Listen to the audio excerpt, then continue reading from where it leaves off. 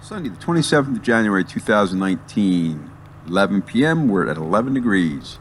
Report from the town, good conditions up to an 8-inch base. As you can see, we got snow today. We picked up about a half a foot. Here's some video from yesterday. Jay had the camera out.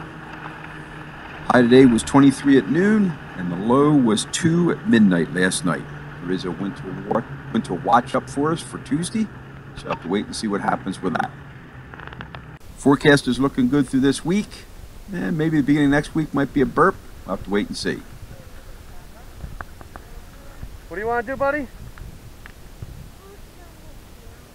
Do you want to go more snowmobiling?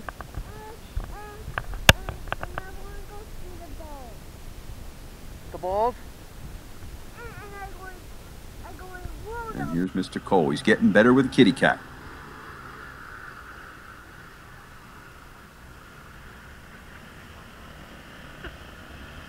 As I said, we had, and look at this, he missed his mom's sled this time. He's getting better.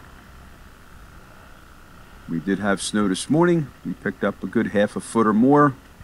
Definitely brought things around. Late in the afternoon, it was nice and sunny. So this is definitely going to be a great week for riding. Temperatures are looking good. Everything's going to stay cold.